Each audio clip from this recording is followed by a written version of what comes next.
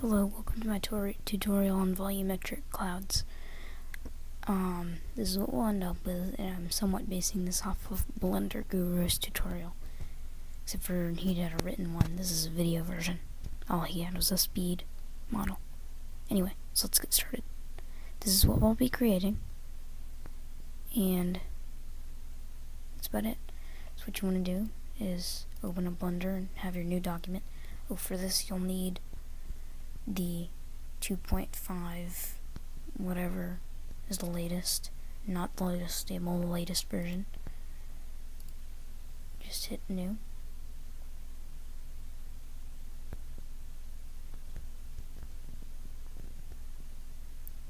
I think it's maybe, oh, there we go. Go to review, and you have your cube. And the first thing you want to do is you want to create one thing. You want to go to this modifiers tab, add modifier, subdivision surface, and then a view.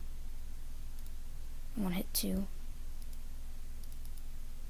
and do 4 for each of these. Then over here you want to hit the shading to smooth, and then go and apply your subsurface modifier. Now I'm going to start going a bit faster. Next thing you want to do is you want to go over to your materials, your textures tab. Go ahead and just have this. And I do have a sticky over in my on the other monitor, so don't think I have like super memory. This has all the stuff on it. What you want to do is you want to have on this first one, you want it to be cloud, and you want it to be hard, and for the size you want to keep it and put it at 1, and you want to set depth 2, just leave the depth at 2. And make a new texture. Put the size to 0.05 and the depth to 6. You want to leave this one on soft. And for the next one, you want to hit the same thing, but for this one you want to go size is 0, depth is 6 again, leave it soft. Then what you want to do is you want to go to all of them, and down here uncheck the color influence on all of them.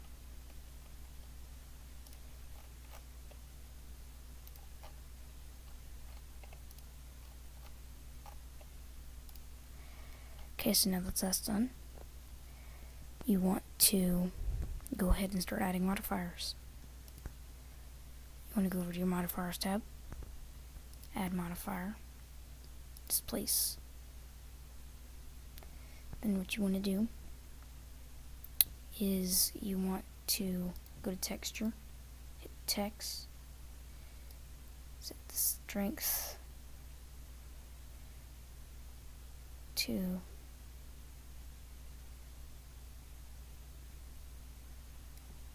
0.5. And you add a SS. Change these both to 1. Minimize that. Then you add displace texture with the strength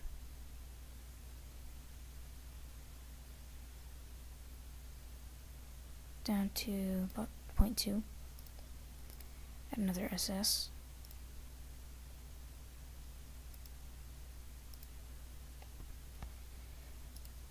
Another displace.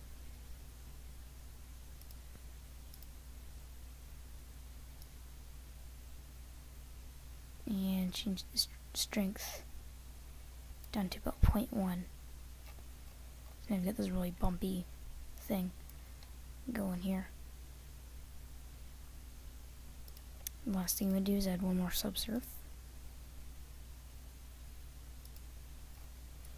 And we're almost good to go.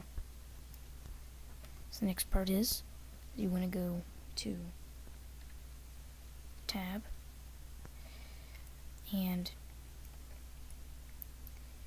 you want to just have your thing here. I want to just switch it to wireframe so it'll be faster. I'm running my screen recorder though, so I don't know if it'll help much. Next thing you want to do though is you want to hit O to turn on proportional editing, and then you just want to kind of grab the bottom point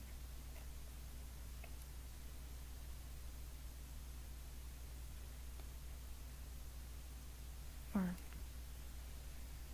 on the, and then just kind of switch it to orthographic and kind of grab the bottom part of it, raise it up, deselect, kind of grab around in there, just kind of grab random parts, just pull them out. So I'm probably going to cut the video over and just going to keep just grabbing random stuff, and I'll see you whenever I'm done shaping my cloud.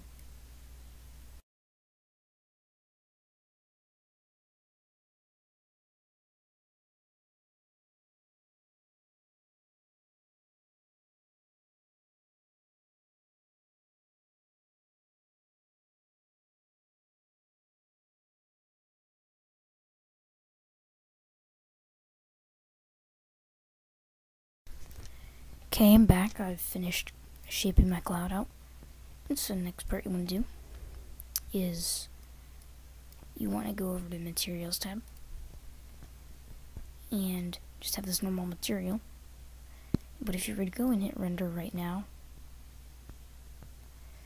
all we'd see is this, and that does not look pretty. So if we go out of that, what we do is we select it and we hit Volume. And what we want, first thing we want to change is we hit Density Scale. Well, first I'll show you what it looks like as just default settings. It already will look much better.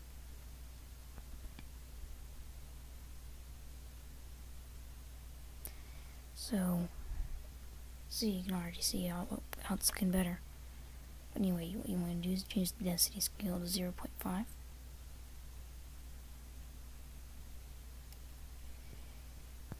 Then you want to change the reflection to 0.3. And resolution to 100. And then you want to change the step size to 0.02,